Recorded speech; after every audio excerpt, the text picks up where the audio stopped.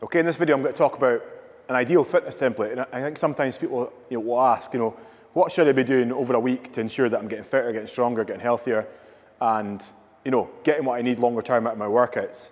Because I think people can always think, the more and more I do, or the harder and harder I work, or it's all about soreness, it's all about intensity, it's all about working to failure, it's all about burning calories. That is important, but there's definitely a balance to it. There's definitely a methodology behind why you do it, and that's how we do our program at DM Elite. So I'm going to explain why we do our program and what we do, and also why we put certain things in our workouts to ensure that it doesn't always make you healthier and stronger, but it makes sure longer term, over your whole life, it's something you can always use as a nice, a nice default to fall back on. So firstly, it's strength work. I always speak about strength work in these videos, but it's really, really important. I think people initially can always think straight away it's cardio. I want to lose weight, it's cardio. I want to change shape, it's cardio. The reality is, it's important, but it's not the main thing. You need to add strength work to your training. Pushing, pulling, lifting stuff overhead, pushing sleds, carrying stuff, all that sort of thing, squats, lunges, push-ups. There's a manner of ways you can do strength work. There's loads of ways you can add variety. There's loads of ways you can make it more enjoyable. You can do higher rep, heavier weights, lower rep, lighter weights, all these sort of things. There are different ranges you can work between, but essentially just lifting weights and doing weighted work 2 to 3 times a week is really, really important. So we always add a strength block into every workout here at DM Elite every day. And we also have strength oriented sessions like build, like power hour, which are all weighted work. So build is like an upper body weighted session. Power hour is like heavier compound lifts, your bigger lifts and getting the technique right and working the full body there.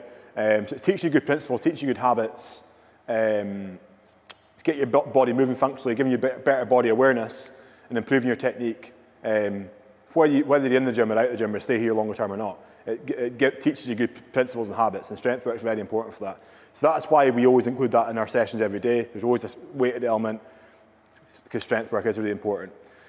Next one is HIIT. Now again, something that became very big a few years ago, with like Insanity stuff and Joe Wicks and jumping about and doing mad stuff and T90X, all these sort of things. HIIT is important, HIIT is good, but you can't do HIIT every day.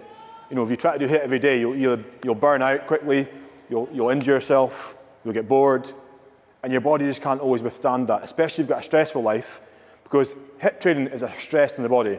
So if you're already stressed and you're adding stress through your workouts, it might make you feel better initially, but doing it too much over a long period of time, there'll be a point where your body just can't take it anymore, and your body will tell you mentally, with your sleep, with how your body feels, with injuries, all these sort of things. So that's what HIIT is important. And we use MyZone in the gym to measure heart rates through sessions, so we can gauge where people's max heart rate is and what range people's heart rate is when they're doing sessions. And that's all well and good. But essentially, it's just getting your breathing going, getting your blood pumping, firing, for 30 to 45 minutes, and that's the important part of it. And I'd aim to do this maybe twice a week. So we've got strength training 2 to 3 times a week, HIIT training 2 times a week. Next one is speed training.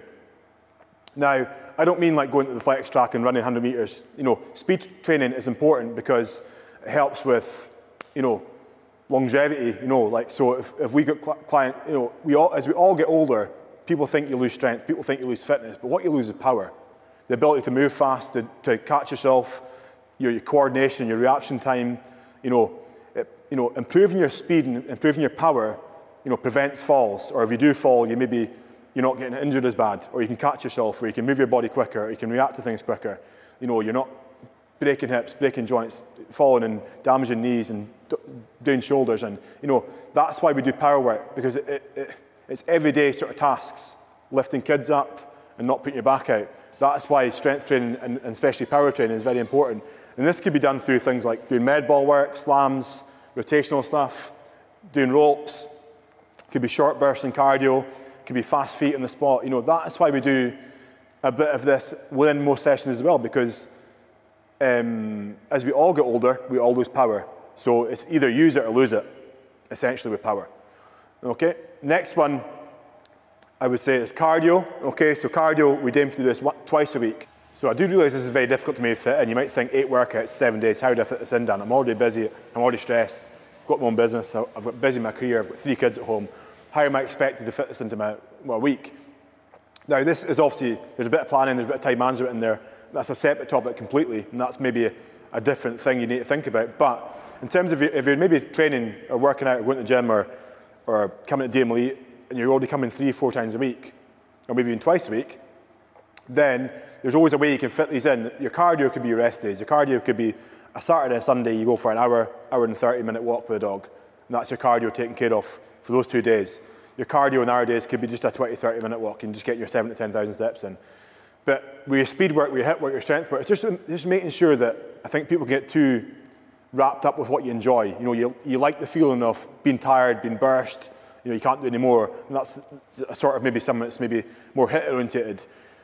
Some people love weights, you know, the feeling of like, you know, increasing muscle size or feeling stronger, you know, the buzz you get off lifting a bigger number than the week before, and people get attached to that modality. Or there's maybe cardio, people just love running, love cycling, and do it for long periods of time for 2-3 hours. But the real sweet spot is combining all these together to be your inner athlete, to be the strongest, the fittest, the fastest, the most powerful, wherever you are. You know, we've got staff here in their late teens, early 20s that will do this sort of stuff. I'm in my 30s. I know this was work for me from being working in professional sport as a football player to now. This is how I look after my body. And my clients here range from the 30s, 40s, 50s, 60s to their 70s. And they'll all do this sort of stuff within their week, all at a different pace and all at their own maximum, all doing what they're comfortable doing within their own parameters. But it's what you do. And it's that mindset of just planning it and doing it. However fast you do it or however strong you are, it's just doing it. Okay? So I realise that's quite a complex topic, and if it's a topic you maybe will ask or speak more about if you're a member, pull me aside in the gym and explain to me how I fit this into the week. You know, for example, in the gym we'll have clients that maybe do power hour and then a session. That's how you do that, for example. But yeah, if you're not in the gym and you have any questions and you're not too sure if this makes any sense, I'd be happy to reach out and speak to you about it and explain how you can fit it into your week. Okay, hope that makes sense. Bye-bye.